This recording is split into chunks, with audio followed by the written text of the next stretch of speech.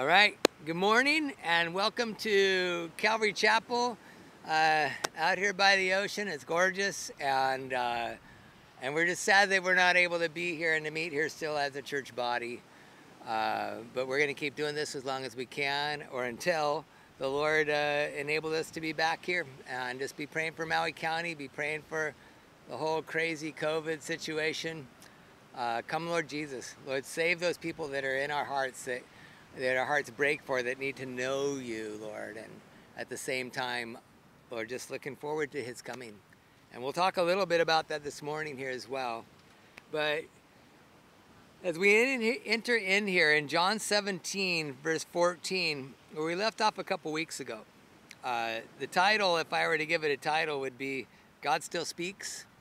And the title that I gave it before that was Arrested by Jesus. And it's awesome, because when you look at God's word, that's what it does. It apprehends you.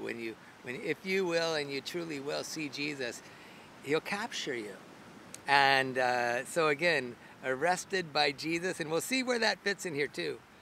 But also, God still speaks. And you guys, read with me verse 14, and then we're just going to go through a little here, and then we'll stop and pray in just a couple minutes. But listen, not until halfway through the feast did Jesus go up to the temple courts, and he began to teach. And the Jews were amazed, verse 15, and they asked, how did this man get such learning without having studied, without having been schooled? And Jesus answered them, my teaching is not my own. It comes from him who sent me. And again, as we left off a couple weeks ago, and I shared we'd come back to this statement of Jesus is here. Well, here we are. And in the text and in a time in our lives, at least I know for me, probably for many, if not most of you, at a time where we need to hear. The world needs to hear from the one who sent Jesus. And the way that we hear from the one who sent Jesus is we hear from Jesus. And so in that, listen, God still speaks through Jesus, through his word. And we'll see that this morning, I guarantee you. And listen too, I mean, God is blessed. I was thinking about this. I shared this with somebody just yesterday morning. God is blessed when we cry out to him. When we cry out with a broken and contrite heart and we cry out to him, God is blessed when we cry out to him. And he is pleased in that to show us his word.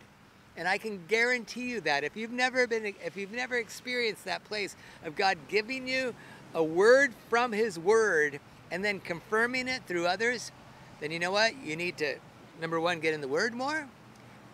And you need to maybe as well get around others that are in the word more. Because that's how it works. You know, you can't give what you don't have. And you guys, and God has so much for us. On Friday morning, I don't have time to go into the details of it because we got a lot to cover here. But I'll tell you, Friday morning, Saturday, the word that the Lord gave to me, to our family, in different ways was just amazing. You know, talk about strength and help in time of need. That's our Lord, and it comes from his word. And so I encourage you this morning to heed, to hear maybe what God wants to speak to you, what you need this morning.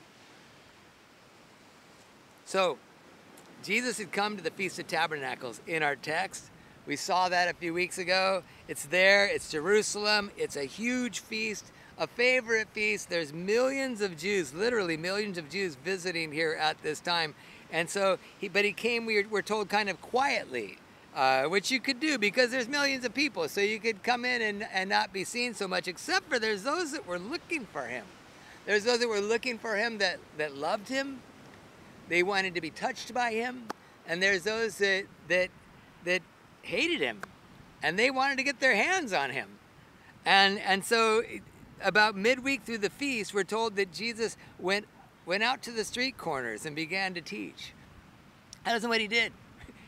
Jesus went straight into the heat. He went straight into the temple, and he starts to teach. I love this. That's our Lord. He has no fear, and he's going to accomplish God's plan. And he's loud when he's there. He's not, you know, we're going to see a few times how he cried out to the crowds that were there, with the priests and everyone else watching. You guys, maybe there's people in your life that you need to cry out to. You know, get God in that right place in your life. And that's part of it, though, because you see, if you remember, Jesus, as he cries out this time, it's different from one of the last times. In John chapter 2, we studied it there when Jesus went to Jerusalem. He cleared the temple that time, but not with his teaching, but he did it with a whip. He literally cleaned his Father's house by running out those things that didn't belong. And this time, though, here he comes with the word, the sword of the word, rather than a whip in the hand. And if you think about this, as I was, seems like this is the way that oftentimes Jesus works in our lives. As Christians, if you are today, you know this. Before God can get his word into you completely effectively, there's got to be a cleansing that goes on completely internally. And certain things that maybe have crept into your life that don't belong need to be driven out before you're ever going to really grow and benefit from God's word.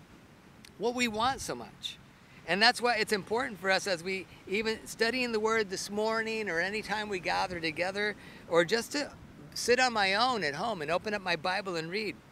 I need to invite the Lord. I need to invite him to his temple and to say, Lord, come, search my heart, remove whatever is not pleasing to you, show me whatever needs to be confessed to you and turned away from in my heart as I turn towards you in my spirit. Because your spirit, as much as you want to turn towards him, you know, if there's something in the way, if there's something that doesn't belong, that you're allowing to take that place, then you're not going to hear. Psalm 66 verse 18 tells us very clearly, if I cherish the sin in my heart, the Lord will not hear. If I cherish the sin in my heart, another translation, he doesn't listen because he's waiting. Listen, do you ever feel like the Lord isn't listening? Probably so. I'm sure there's times, as there has been in my life, where, you know, does he hear me? Lord, do you hear? And I think it's those times are when I just don't understand his timing, because he is listening. He does care. We know that. But maybe, as it's been for me, maybe for you right now, I don't know, but listen, maybe he's already told you things that you know that he's told you to get rid of, but you're hanging on to them, and you're avoiding him, basically, if you're hanging on to them. And maybe it seems like he's not listening or doesn't hear, because he knows that you know that there are tables in your heart that he's called you to clear. But in ignoring his voice, he's waiting for you to ask for his help, to permanently make a place, to clear a place for him on the throne in your heart. And it's so important, because if you don't, he won't. If you want to hang on, again, if you cherish the sin in your heart, you don't have room for the Lord. And unconfessed sin, or unrepented of sin, cherished sin, basically, if I hang on to it, listen, the word will not affect me as it should, as it could, as God would, as he wants. And all because God loves me too much to let me just pile up and cling to the sin in my life that would separate me from him. You guys, basically, he allows me to be miserable for a time, for a season. He'll break that connection until I make a move for confession. You guys, that's where he is. He says, call on me, come to me. You know, let me clean your temple first. Then I'll teach you. Then you'll hear my voice. Then we can move ahead, but not until then. And so let's pray again, and then we'll move ahead. But I just want to encourage you, maybe right now it's time to confess something, to lay it before the Lord again and say, God, I want to hear from you this morning. So Lord, I ask you to cleanse me. Show me if there's any wicked way. Let me turn away right now. So let's pray. Father, we come before you.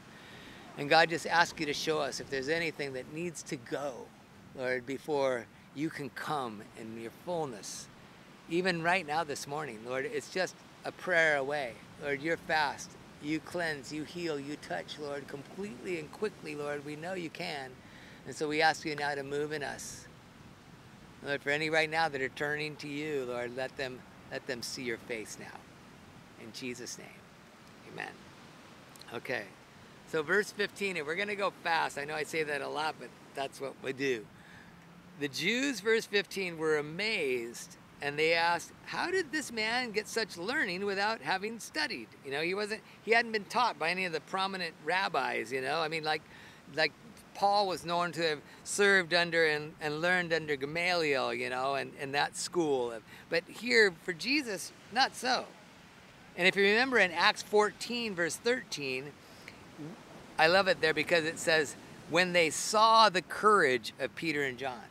It wasn't just like these guys had courage. No, it could be seen. That's what I want. I want people to see my courage when it comes to Jesus. But listen, it says when they saw the courage of Peter and John, and they realized they were unschooled, ordinary men, they were astonished. And it says they took note that these men had been with Jesus. And again, I love this. Too good. God takes the uneducated and he makes them the educators. You know, and how many times has God done this with just unschooled, ordinary men? I mean, so many pastors, when you look at, you know, Charles Spurgeon and D.L. Moody and F.B. Meyer and so many of these guys that are just the guys that we look to and go, man, you know, what a man of God. And we find, you know what, they never went to seminary. They never went to Bible college, but they started seminaries. I mean, that's our God. How does it happen? It's spending time, you guys, it comes down for every one of us, spending time with Jesus. If you want to affect others for him, then spend time with him. And then when you're spending time with him, then when you share of him, it will be of your own relationship and not just what somebody else has told you of him. And that's effective. That's the difference between a real Christian sharing their heart with someone and somebody who, you know, goes to church that just wants to win you to their chapter or church of choice. Look at verse 16 again. What Jesus did, he answers, my teaching is not my own. It comes from him who sent me. Jesus spent time with the Father. Once more, my goal as a pastor, the goal of teachers, the goal for every just believer sharing God's word, our great desire needs to be that our teaching, that our sharing won't be our own. But it would be his word affecting others by his Spirit, because it's that inner work that every soul desperately needs. Other ways, it's just words. Other ways, it's just, you know, pouring out, well, the things that I think rather than the things that God has said. We see the prophets in Ezekiel doing that, where they say, you know, well, thus saith the Lord, and God says, I never said that. You guys, when it's Jesus, people will know that you've spent time with him. And it will be known again in a couple of ways. First, I love it. God makes himself known to you. He makes himself known to you. And, you know, God's Spirit bearing witness to you, within you, as he speaks. In 1 John chapter 2, verse 26, I'm writing these things to you, John says, about those who are trying to lead you astray. He says, as for you, the anointing that you receive from him remains in you, and you do not need anyone to teach you, but his anointing teaches you about all these things. And as that anointing is real, not counterfeit, not made up, he says, as that anointing has taught you, remain in him. I mean, the anointing, how does the anointing teach you to remain in him? It's like that understanding when God's moving in your life, you want to keep moving with God in your life. And so what do? Well, you need to stay close to Jesus. You need to remain in him, abide in him. And then his Spirit bears witness with your own as to his word for you and in others.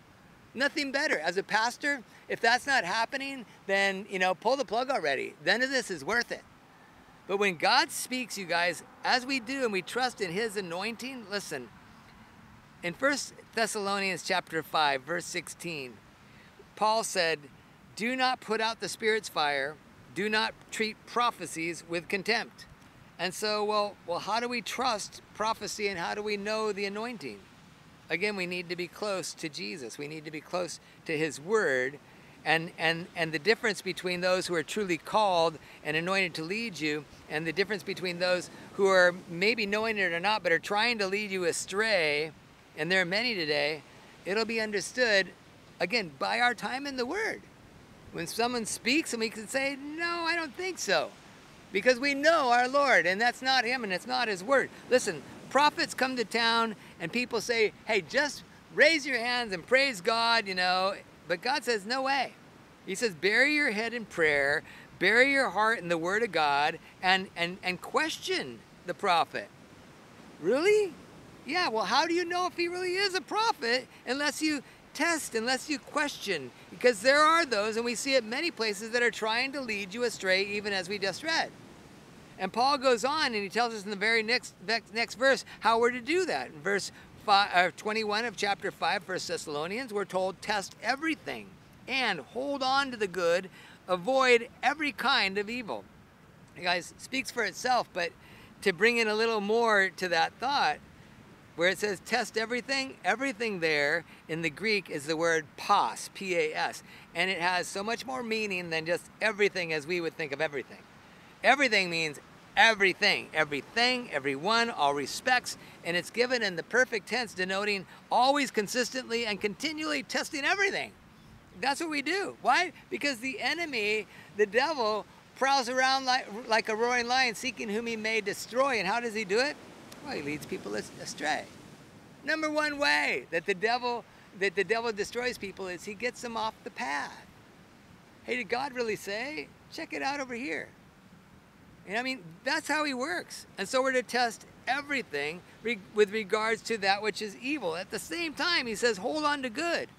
Hold on, as you're testing it and you find out this is good, this is God. You know what? Then the Greek word there tells us basically not just hold on, but it's to take possession of. It's to hold on to as to own and to not let go. Hang on to the good in that way. Listen, is there good that God's spoken to you in your life lately? Scriptures like that he's given to me and my family, as I shared with you a little while ago. You guys, hang on, take possession of those things. If it can be confirmed in your heart, and again with Scripture to Scripture, that it's the Lord, then hang on to that. How do we test everything again? Well, we ask for wisdom. We know that. James chapter 1, verse 5. Ask for wisdom. And then with that wisdom, with the Holy Spirit's connection and the Holy Scripture's direction, what we do is we walk. And we do this. We either walk forward or we walk away. That's what happens. When we test, we know. Hang on to the good. Walk forward. Every kind of evil, walk away. If anyone chooses, look at verse 17, Jesus says, if anyone chooses to do God's will, he will find out, he will know whether my teaching comes from God or whether I speak on my own. Especially now, here Jesus' teaching is being brought into question here. So he said, hey, you want to see if my teaching is from God? If your heart's in the right place, you're truly choosing to do God's will, you'll know whether I speak from God or on my own. Some will say, many do, I believe in God, but I just don't follow the whole Jesus thing. I mean, I'm a child of God, you know, sure, but I'm not a Christian, you know. And, you know, that's for others. You guys, if you ever run into those, listen, understand, or maybe, hopefully not, that describes you. Listen very, very, very, very carefully. For any who truly think that you're choosing to do God's will, and to the best of your ability, you're trying to live your life as God would have you to, listen, you can't without Jesus. And Jesus says, listen, you'll find out whether his teaching came from God or not, and if he was speaking on his own. If you truly want to follow God, you'll check out his teaching. That's what he's telling us. And so for those that truly want to follow God, they would check out his teaching. And here's the thing, for any that would truly check out the teaching of Jesus, I know any that would honestly search the Scriptures to see if those words in red are really the voice of God or just a man. If anybody would seriously, genuinely look at Jesus Christ, what he said, go through the Scriptures, even Old Testament, you guys, suddenly, surely, with a heart after God, you will see Jesus is exactly who he claimed to be, exactly who the prophets, even of Leviticus, as Moses spoke the law there in Leviticus, you'll see he's God. Jesus is God in the flesh, just exactly as he's telling these guys. And there's another application here for believers as well, okay? What we see here is that our revelation is directly linked to our application.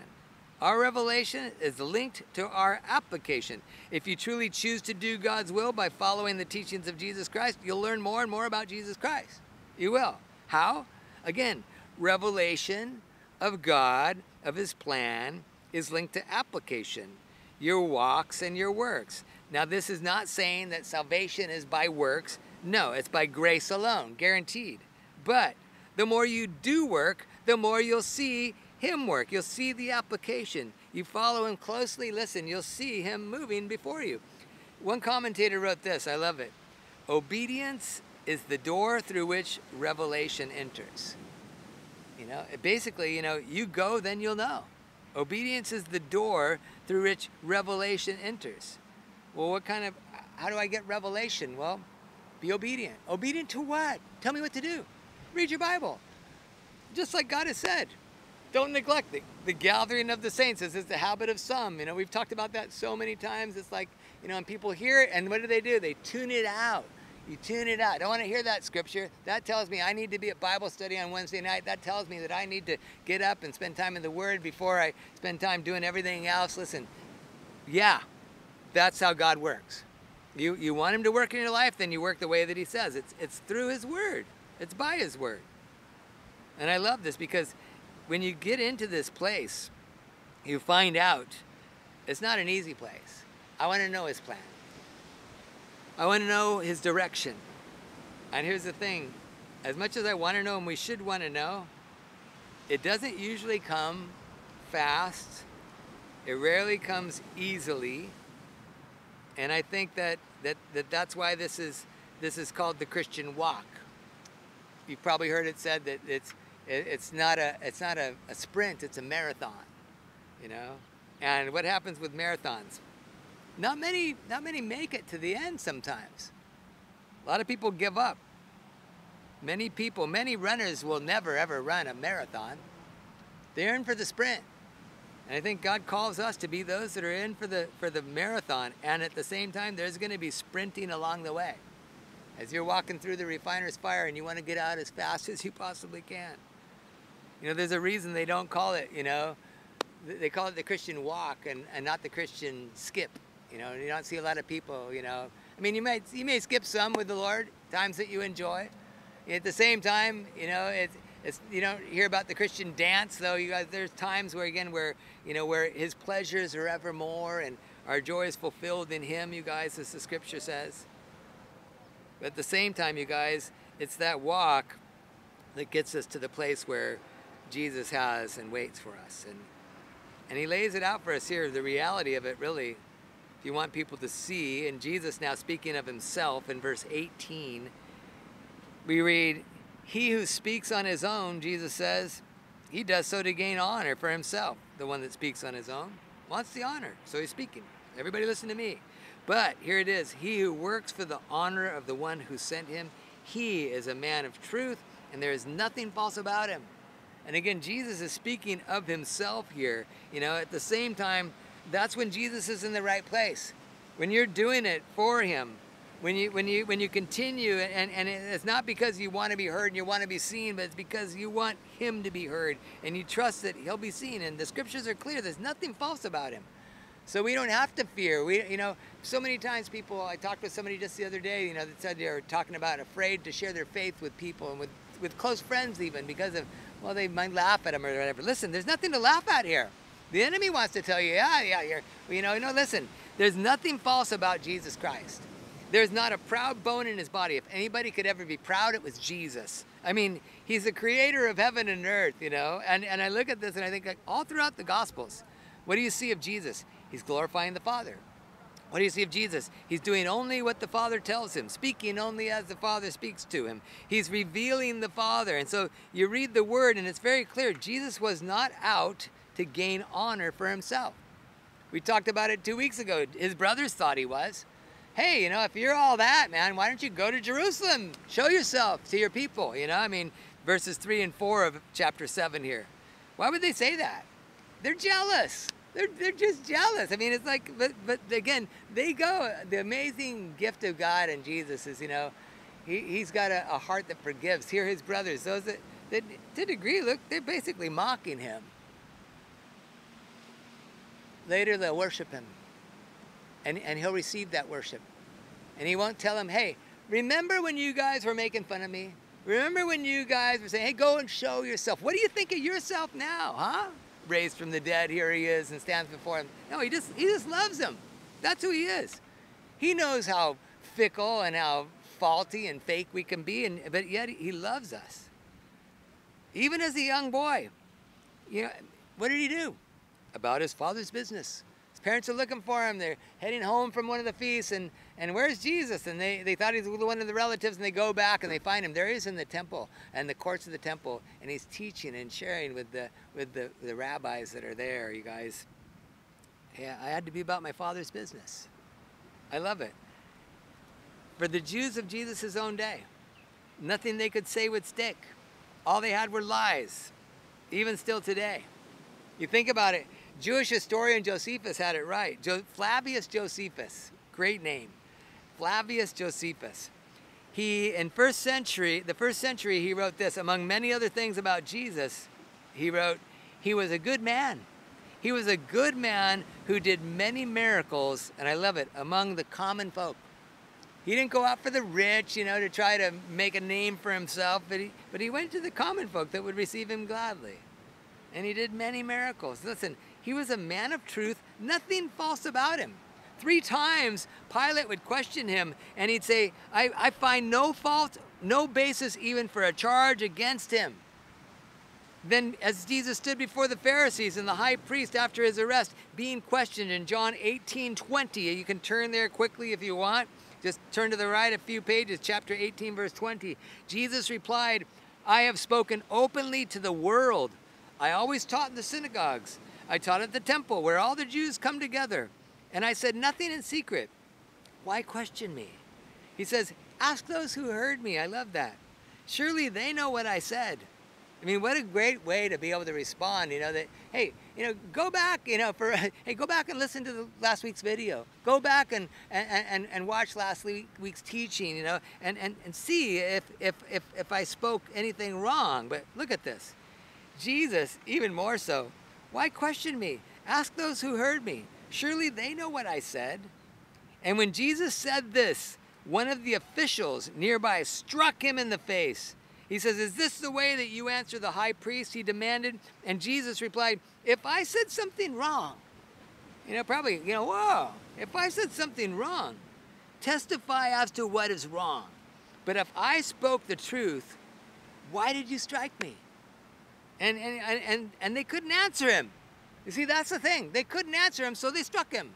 You know, and here again, hey, is this the way you answer the high priest? Man, Jesus could have. He's not proud, though. He's, you know, his timing was perfect, that he must go to the cross. He could have, though. He could have right there. I would have. See, that's why I'm no Jesus. But he could have said, listen, I am the high priest. I am the fulfillment of the high priest. From Aaron to Caiaphas, I am the fulfillment of everything that you see. As the high priest goes into the Holy of Holies on the Day of Atonement and goes and takes the blood there in there and puts it on the altar. Listen, I am that high priest, but I go with my own blood.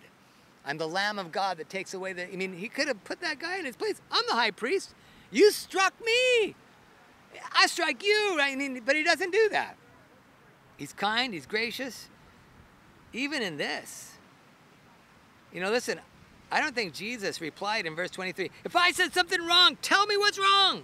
If I spoke the truth, why do you strike? He's not. Jesus keeps us cool. Jesus, listen, that's why they couldn't answer him. There was nothing but truth in this man.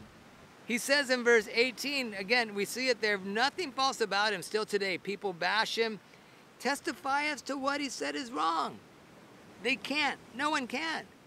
You guys, what we hold in our hands here this morning is ultimate truth, and the devil hates it.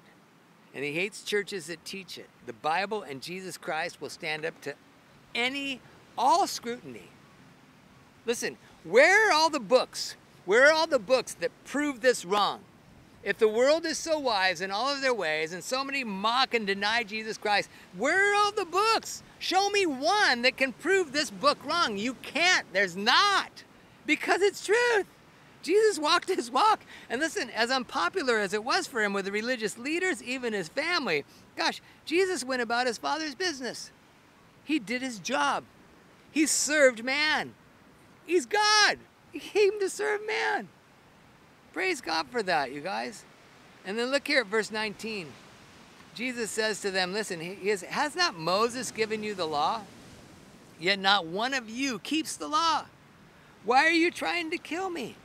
I mean, and at this, verse 20, why you're demon possessed, the crowd answered.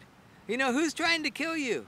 You know, they're thinking, you're nuts. Who's trying to kill you? Well, the crowd. Well, they're wondering, why would he say this? Well, because they're wondering, because Jesus isn't from, they're not from there. Within this crowd, there are few, comparatively, that lived in Jerusalem that would have known what was going on with the priests of that day and the happenings of Jesus and how they wanted to kill him. But we've already read, we've studied, we've seen that it was known that they wanted to kill him. And so for the crowds that were there, they're thinking, this guy, he's teaching against it. What's going on here, you know? Why? Who's trying to kill you, buddy? You know, they didn't know. They're from out of town. I mean, you wouldn't know my hurts, my pains, who is out after me at times or something like that. Listen, so here he is, and he says to them, speaking to the leaders that are there so much, so I did one miracle, and you're all astonished. You know, surely he had done many other miracles. We know that already. That's why the crowds followed him. If he'd only done one, they'd be like, they'd forget about him. But no, he'd done many miracles. He healed the sick. He'd been, you know, touching and casting out demons, and his disciples as well along the way. Amazing. And his teaching, blowing people's minds everywhere he went. So he says to them, I did one miracle. Of course, he's speaking to the invalid that was there from chapter 5 we saw as he healed him on the Sabbath, remember? 38 years he'd been an invalid, and Jesus heals him completely. So he says, I've done this, and you're all astonished. Yet, verse 22, because Moses gave you circumcision, you know, though actually it did not come from Moses, but from the patriarchs. But because Moses gave you circumcision, you circumcise a child on the Sabbath, you know, which is when he had healed that man on the Sabbath, right? He says, now if a child can be circumcised on the Sabbath so that the law of Moses may not be broken, why are you angry with me for healing the whole man on the Sabbath? And here it is, verse 24. Stop judging by mere appearances and use your head. Basically, he says, make a right judgment. You know, make a right judgment. So God's call to the world today as well. You know, stop judging by appearance. Make a right judgment. But listen, if you aren't open or you truly don't have God's heart, you can't make a right judgment. You walk in foolishness.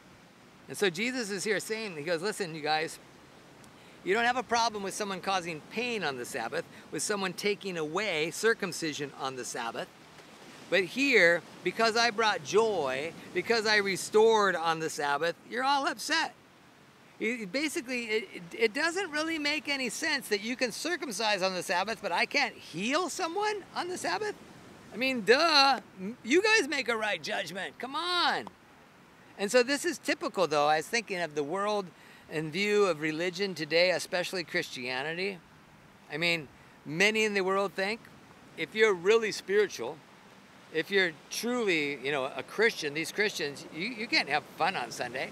You can't go to church and actually enjoy it. Church isn't enjoyable. Church has to be a little painful, you know, come on. It has to be a little painful. If it's religion, you got to kind of tough your way through it, right? You know? Sit, stand, kneel, repeat, you know, back and forth. You know, it's like, that's not it. God's heart, Jesus, again, making a right judgment, looking at Jesus. Jesus is about revelation.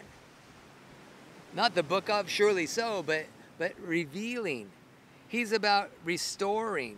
He's about joy. He's about real peace. Peace that only a Christian can know, and when we need it. Peace that's unexplainable, but unless you've known it. And still, you can't explain it. But peace that surpasses our understanding. Peace that I need, that we need. And it comes when you know him. In Ephesians chapter 3, verse 16, Ephesians 3:16, Paul says this, I love this, listen carefully. Write this down, note it, memorize it, whatever you can. In Ephesians 3:16, Paul writes, I pray that out of his glorious riches, he may strengthen you with power through his Spirit in your inner being. You ever want a prayer for somebody? Here you go. Here you go, man. I pray that out of God's glorious riches, he may strengthen you with power through his Spirit in your inner being, so that Christ may dwell in your hearts through faith. And I pray that you may be rooted and established in love. Your roots are in and you ain't going nowhere in love, that you might have power together with all the saints to grasp, here it is, how wide, how long, how high, how deep is the love of Jesus Christ. and to know this love that surpasses knowledge, that you may be filled to the full measure of all the fullness of God. You guys, not religion, the fullness of God. I mean, that's God's heart. That's his heart. That's what he wants for you. You know, and to deny that is to deny him and giving you pleasure with his full measure. I mean, that's what he wants. He wants to give you his pleasure, not the pleasures of this world that you and I run after, but the fullness of God in Jesus Christ. Love that surpasses knowledge.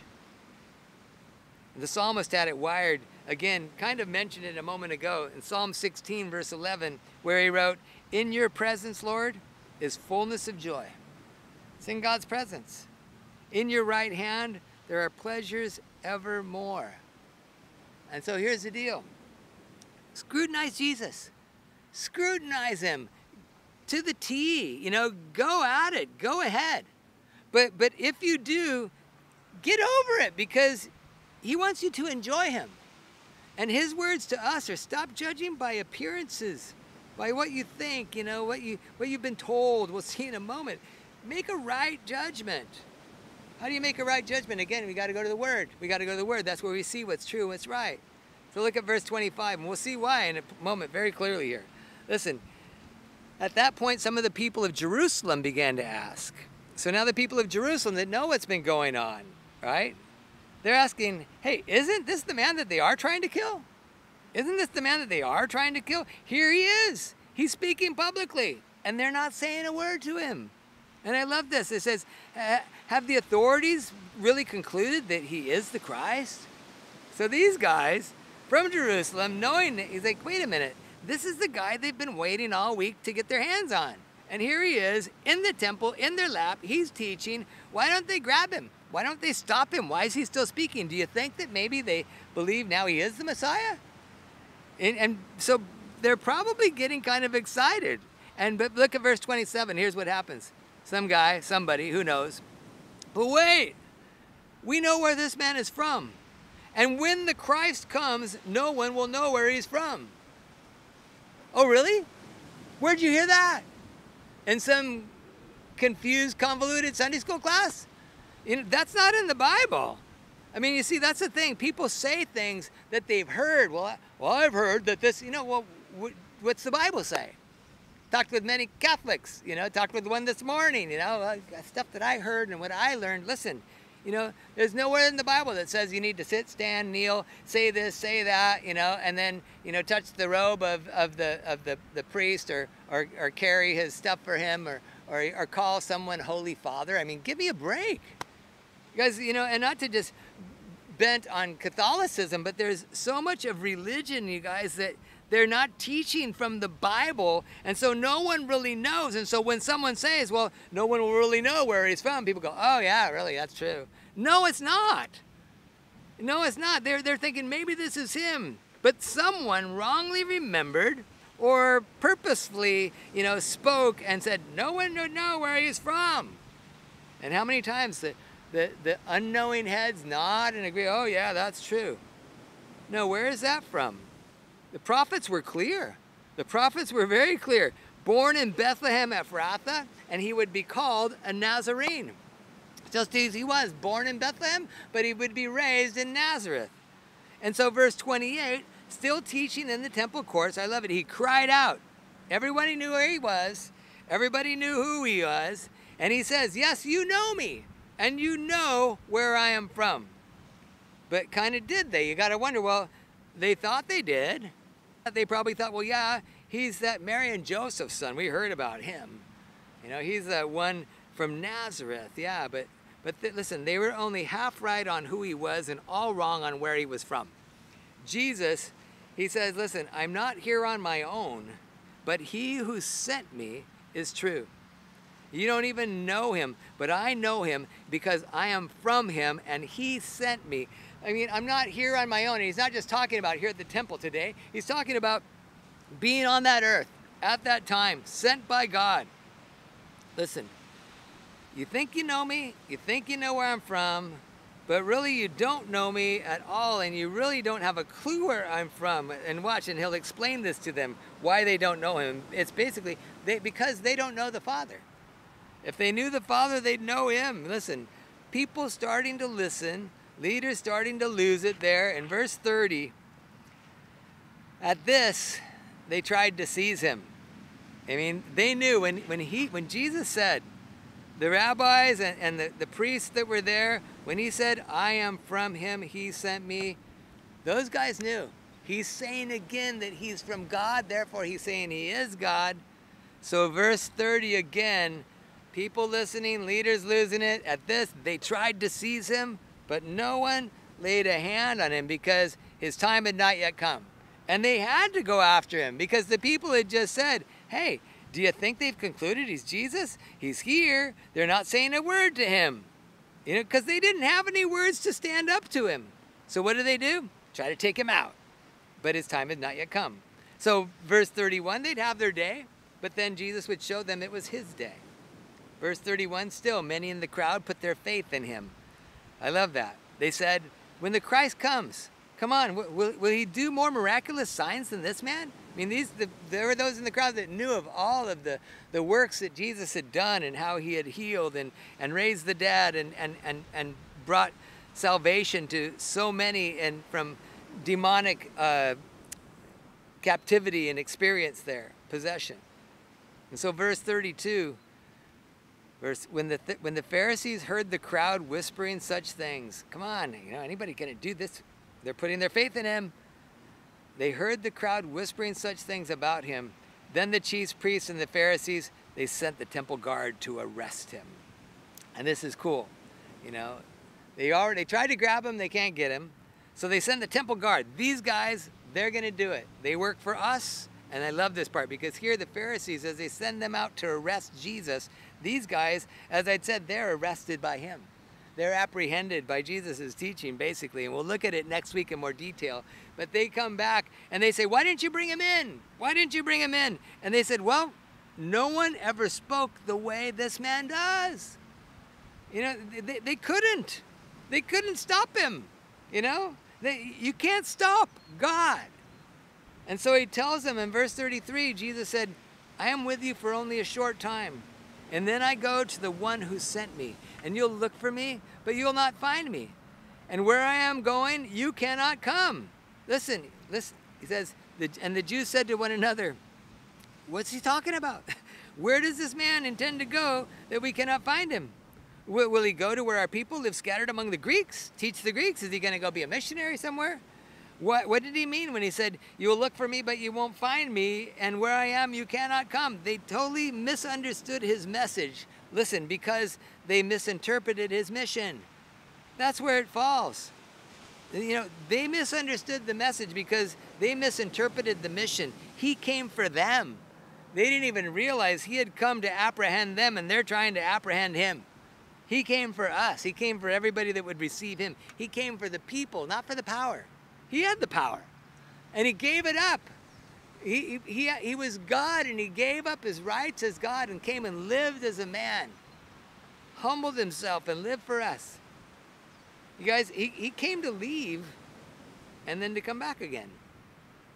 We'll see that in a moment. But you guys, this is interesting, especially when you contrast this with these unbelievers that were after him, wanting to destroy him. When you contrast that with what he says to his disciples, those that loved him in John 14, go ahead, turn to John 14. Turn ahead, real quick. Turn there, and notice here. This is awesome. As you're turning there, listen. John 14. Listen, for those that didn't want anything to do with Jesus, we just mentioned it. He says basically, you guys are in trouble. You don't know me. You don't know the Father. You don't look for me, you won't find me, and you can't come where I'm going. But to his disciples, in verse 1 of chapter 14, those that did love him, Jesus says, don't let your hearts be troubled. Trust in God. Trust also in me. For in my Father's house are many rooms. If it were not so, I would have told you. And I am going there to prepare a place for you. And if I go to a prepared place for you, I will come back and take you to be with me, that you also may be where I am. Guys, that's his plan. He wants us to be with him. You know, in John chapter 3, in Mark chapter 3, when Jesus is calling his disciples, it says he called them to himself because he wanted them that they would be with him. In Leviticus, in chapter 20, you know, the chapters that we see speak to the holiness of God, and God saying himself, you be holy because I am holy, you be holy. And in the end of chapter 20, he talks about, I want you to be holy because I am holy. And it's all, again, we see that he might be with us, that we might be one with him. That's his heart. It's what he wants. And so as he tells these guys, I want you to be with me that you may also be where I am. In John 14, verse 4, then he says, and you know the way to the place that I'm going. And so this is cool. I mean, to those that love him, Jesus says, no trouble for you. You know me. You know the Father. I'll come back. I'm going to take you to be with me. You know the way to where I'm going. And so important, Jesus still works the same way today with those that love him. And the same way today with those that don't. For those that don't, he says, you're in trouble. You don't know me. You don't know the Father. You'll look for me and not find me. And you can't come where I'm going. But again, for we who do, that love him, Jesus says, I'm going to prepare a place for you. If I go and prepare a place for you, verse 3 of John chapter 14, I will come back and I will take you to be with me so that you also may be where I am. And verse 4, you know the way to the place where I'm going. You know the way to the place where he's going? You know what? One way, the way that I hope for, is the rapture of the church. That's the way to the place where he's going. That he's going to heaven, and he's going to call his church out to heaven. That's the one way, but that's not what he's talking about here. What he's talking about here is very clearly knowing him, that he is the way. Listen carefully. Thomas, old Thomas, I mean, known for being, I mean, he's been dubbed, given the nickname Doubting Thomas. I think really he's more honest Thomas than a lot of people would think. He said things, I believe, and asked questions that others probably were thinking and were afraid to ask. But this morning, maybe you're in that place. Maybe you don't really, I want to know the way. Do you know the way to the place where I'm going? Listen, Thomas said to him, Lord, we don't know where you're going. We don't know where you're going, so how can we know the way? And Jesus answered, and the same answer that he gives to all that will truly listen today, for all that will carefully test his teaching today, for those that will make a right judgment. Look at Jesus, test his word. Jesus says, Thomas, he says, I am the way. I am the way, I am the truth, I am the life, and no one comes to the Father, no one, except through me. So basically, you know me, and you know the Father, and I'm the way. And so, if these words are true, and they are, then the world is in trouble. Because it doesn't know Jesus. It doesn't know the Father. It denies him. The world can't go where Jesus has gone because the world has turned away from heaven and turned their eyes on earth to bring their fulfillment. The only way is Jesus. And just as he said, again, the world is truly in trouble. And so listen very, very carefully here. Listen, if you count yourself enlightened of the world this morning, you talk to people like, oh, you're a pastor. Oh, yeah. Well, I used to be religious like that too, but now you what? Now you know better than the Bible? I mean, that's where I take them. Don't take them to your church, to your thoughts, your anything. Make them make a right judgment. Bring them to that place where, so if you're enlightened, well then, how are you enlightened? And my book says you're not. Prove my book wrong, let me prove yours. Because listen, again, there's not a book that can be written to refute the counsel and the heart of Jesus Christ. Many have tried, and at the same time, it's fallen on dead ears, not just deaf. But graves are full of men that threw their fist at God. Voltaire, one who, famous writer, French Voltaire, and in one of his books and in many of his conversations and things that he was noted for was that his writings will outlive the Bible and the teachings of Jesus Christ. That's what he thought. Wasn't it long after his death that they started printing Bibles on the same presses they used to print out his books? Jesus says, listen, make a right judgment. Stop looking at the appearance, the mere appearance of misguided religions or the misguided religious, or even the appearance of the church, because there's so much wrong with so much of the church. You say, just look at Jesus Christ. Look at me. Come to me. You're weary, you're heavy laden. Look at the Bible, make a right judgment. And here's the deal. I have no doubt if anyone will, they'll find that Jesus, he's a man of truth. Nothing false in him. Even as Flavius Josephus said, you know, he was a good man. None like him. And Jesus is waiting. He's the way, and yet he waits. Call on me, all you are weary and heavy laden. As we said, you're tired, you're bummed out, you're done. Jesus is our rest. You see that he's the fulfillment of the Sabbath, Jesus is. He is our rest. And Jesus says, call on me, come to me, let's clean your temple. Then I'll teach you. Then you'll hear my voice, and then we'll move ahead, but not until then. Jesus says, listen, what is holding you back from my love? And that's what it is. You need to ask yourself today. If you're not walking in the love of Jesus Christ, what is there that's holding you back? What other loves are in your way? What other loves are there in this world that have taken a place that only Jesus can have, that Jesus was born to hold as King of Kings and Lord of Lords?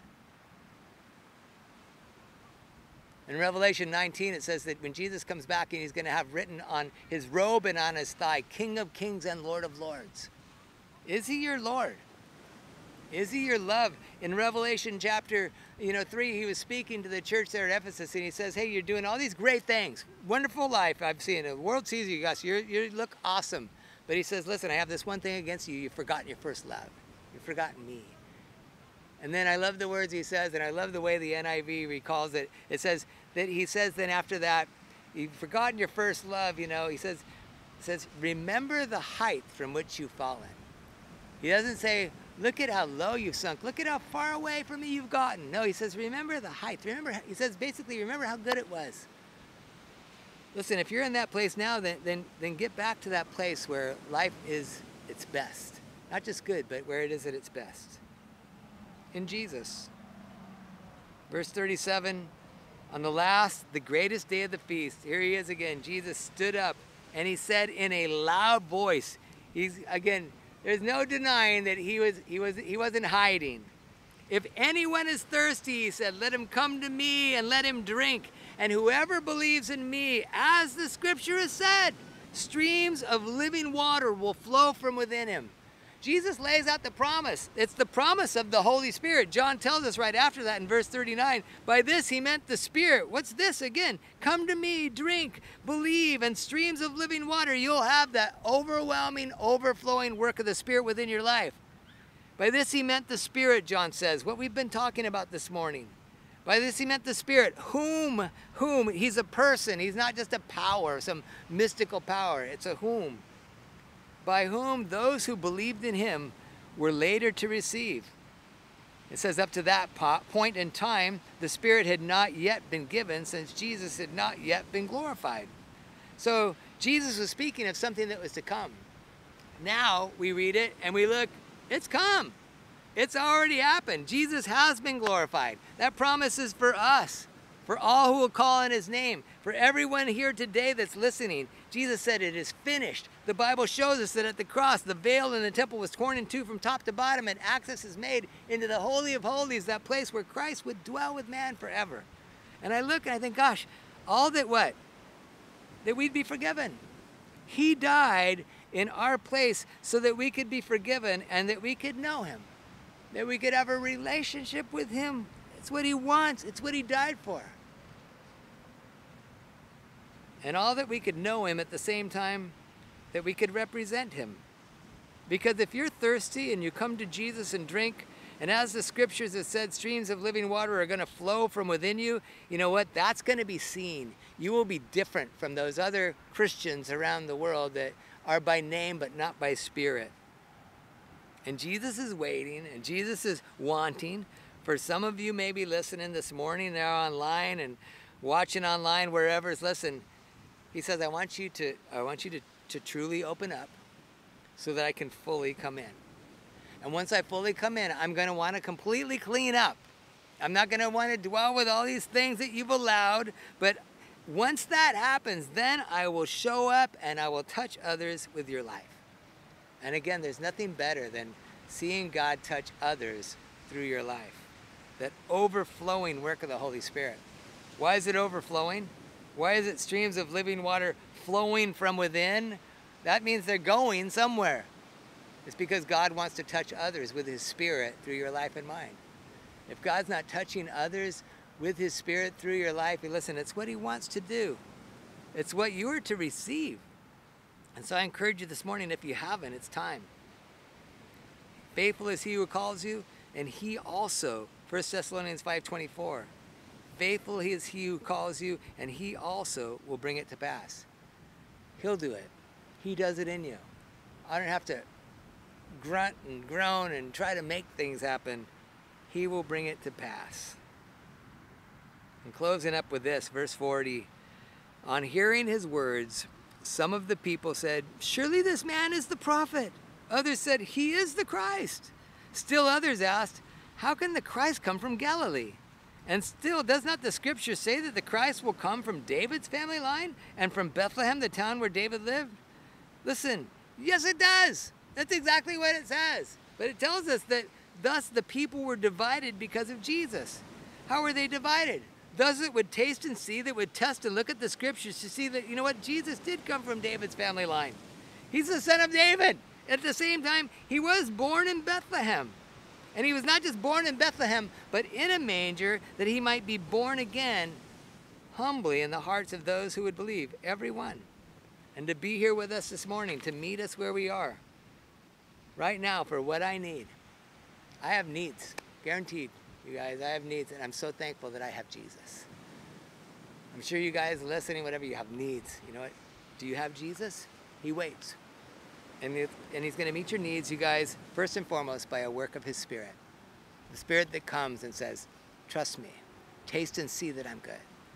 The Spirit that says, make a right judgment. The Spirit that says, listen, behold, I stand at the door and knock. If anyone answers the door, I'll come in and eat with him and he with me. The Spirit of Jesus that says, listen, trust in me with all your heart now. Think not on the way they say it must be. In all your ways, recognize me. And watch yourself walk on water with Jesus. Watch him do the impossible. He's God. There's nothing impossible. What you're facing right now, there is nothing impossible for God. Trust him. Cling to him. Hear his word. Study his word. Read his word. Relate to it. Ask him to speak and place it in your heart, and then let him confirm it through others that hold his word as well. Best thing going until he comes. Till we're gone. Amen? Hey, let's pray and commit this to the Lord. Father, we thank you again. Thank you for this morning. Lord, just thank you for your word. Thank you for being able to, in the midst of all the COVID craziness, still be able to come down here, even just a couple of us, to do this. Lord, we pray that you would bear fruit from your word because it's good. Touch lives, stir hearts. Lord, encourage, Lord, those that are brokenhearted and heal those that have physical needs, Lord. Meet the financial stress and strife of life. And Lord, you don't let your children go hungry for begging for bread, but you have a plan for us, each one. And in these dark hours of these last days, Lord, let our light so shine. Your Spirit within us, God. Let our light so shine before men that they might see your good works, you, Holy Spirit, and glorify our Father in heaven. In Jesus' name, amen. Amen.